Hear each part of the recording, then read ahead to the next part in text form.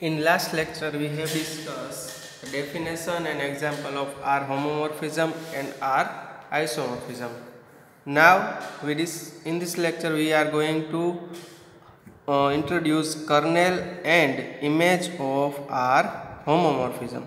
So first of all, let us see the definition of kernel and image. So if we consider F from R, F is an R-homomorphism from an R module M to an R module N. Then what is the definition of kernel of R-homomorphism F? The set K is equal to set of all x belongs to M such that f of x is equal to 0. This set is called the kernel of R-homomorphism F, and it is denoted by kernel of F. That means the set of all element of M such that when we apply the function on this element we get the answer 0. So set of all such element is called the kernel of R-homomorphism F. Now this is the definition of kernel. Now again the definition of image of R-homomorphism. So the image of R-homomorphism means it is simply the image of a particular function. Okay, so here f of the set f of M is equal to set of all f of x where x belongs to M is called the homomorphic image, or we can say simply image of M under F, or it is denoted by Im of F. If we consider any function f from a set A to B, then f of A is called the image of a function. Similarly here f of M is the image of R homomorphism. So this is a definition of kernel and image of R homomorphism. Now we see some important theorem about the kernel and image of R homomorphism. First is the kernel of F is an R submodule of M. Okay. So our aim is to prove kernel of F is an R submodule of M. Now to prove R submodule, we prove that kernel of F is non-empty subset of M, and then we satisfied two conditions to prove for the R submodule. So solution: here F is an R homomorphism from an R module N to R module N. Okay. Now the definition of kernel of F is set of all x belongs to M where f of x is equal to 0. This is simple. Okay. Now our claim is kernel of F is an R submodule of M. Okay. Now first we saw that kernel of F is non-empty subset of M. So it is from the definition of kernel, it is clear that kernel of F is subset of M, because here all elements are from M. So kernel of F is subset of M. Now we saw that kernel of F is non-empty. So let us consider 0 belongs to M. Here I have written M because of it is 0 of R module M, and here I have written N because it is 0 of R module N.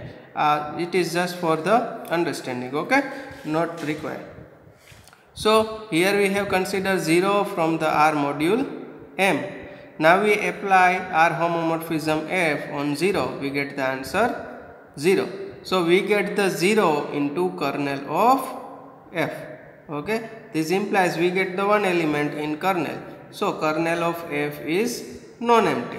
Hence kernel of F is non-empty subset of F. Now we prove the two conditions. First is, let us consider AB belongs to kernel of F, and then after we saw that A minus B also belongs to kernel of F.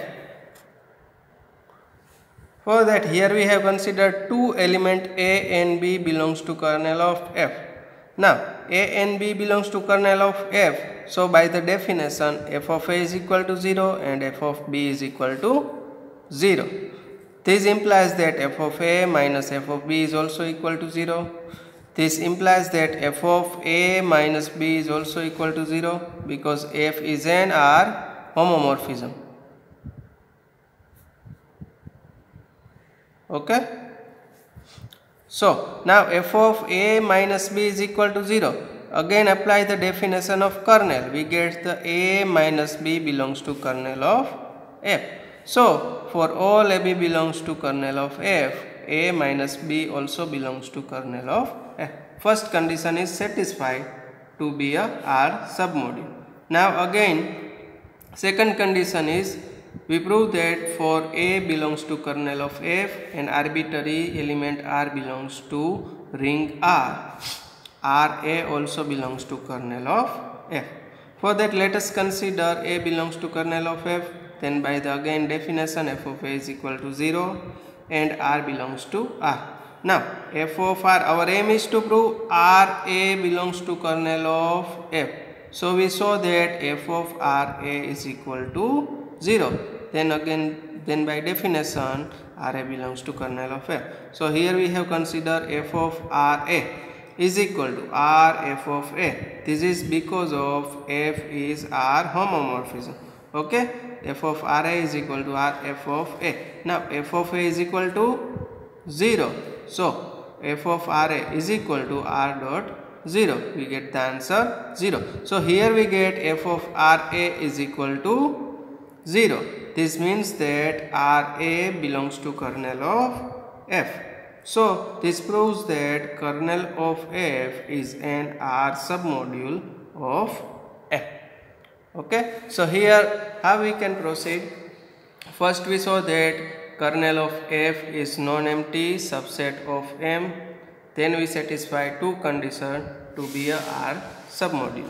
So this is done. Okay. Now our second theorem is image of f is an R submodule of N. Kernel of f is R submodule of M.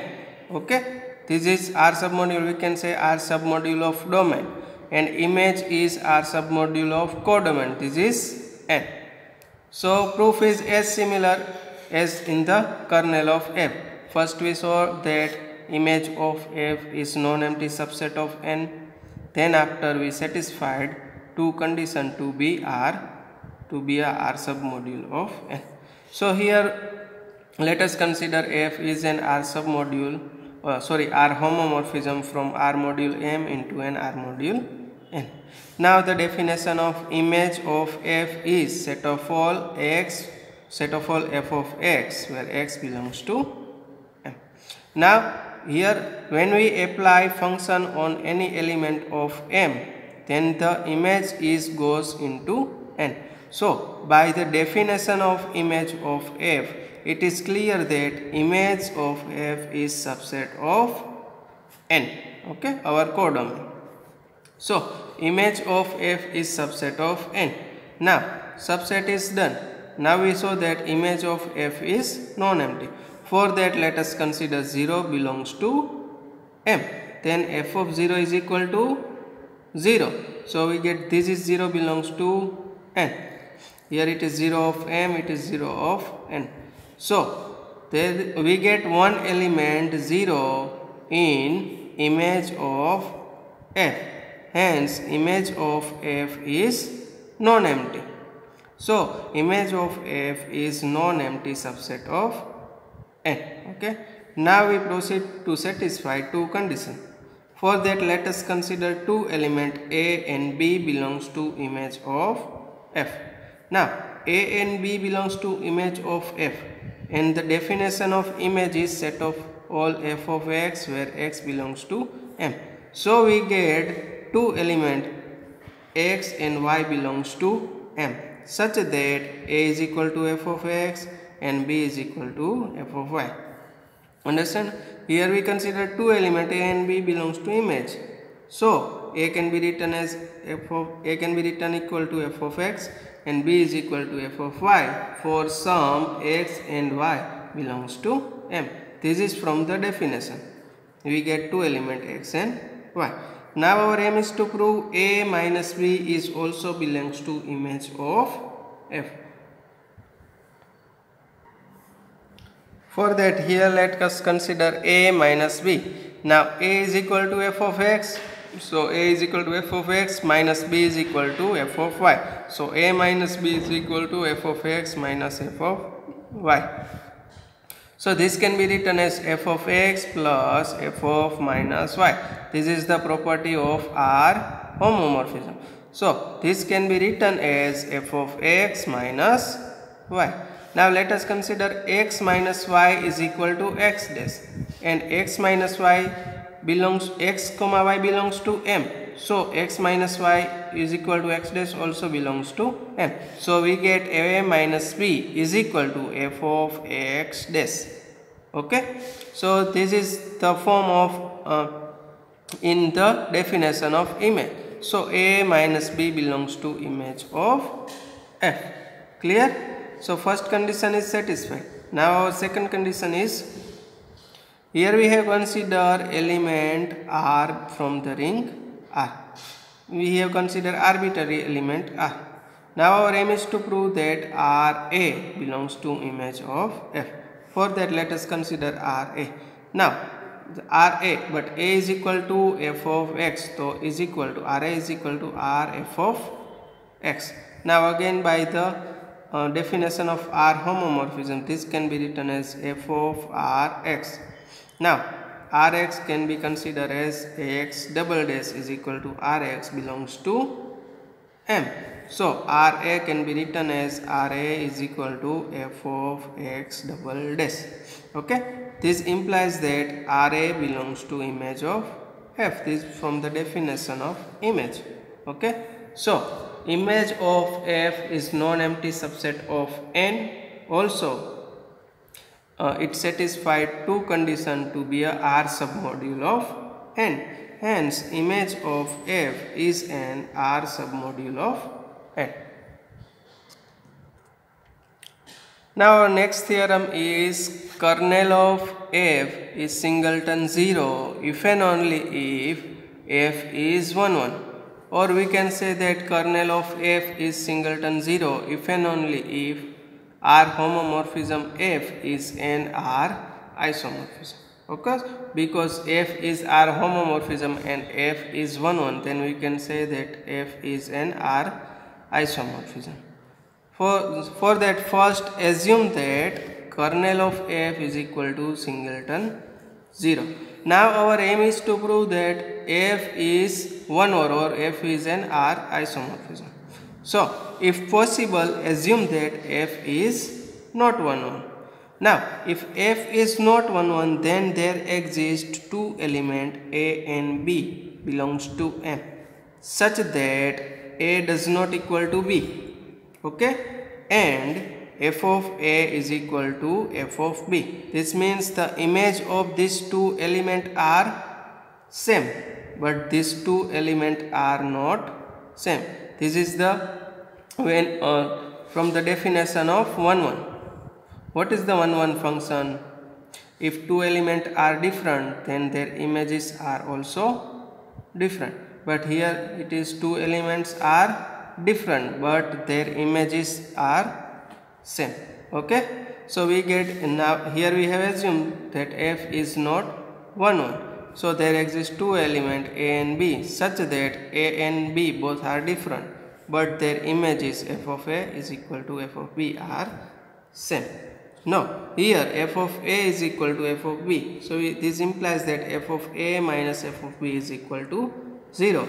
From the definition of R homomorphism, we can write f of A minus B is equal to 0. This implies that A minus B belongs to kernel of F from the definition of kernel of F. So A minus B belongs to kernel of F, but kernel of F is equal to 0. So A minus B is equal to 0. So A is equal to B. But this is contradiction with our assumption, because here we have assumed that A does not equal to B and f of B A and is equal to f of B. But here we have here we got A is equal to B. So this is the contradiction with our assumption. Hence our assumption is wrong. So F is not 1 1 is wrong. So F is 1. So if part is completed. Now our converse part is. Now conversely we assume that F is 1 1 and then we saw that kernel of F is singleton 0. Now here F is 1 1. Now our we want to prove that kernel of F is singleton 0. For that let us consider any element A belongs to kernel of F. Now element is from kernel of F.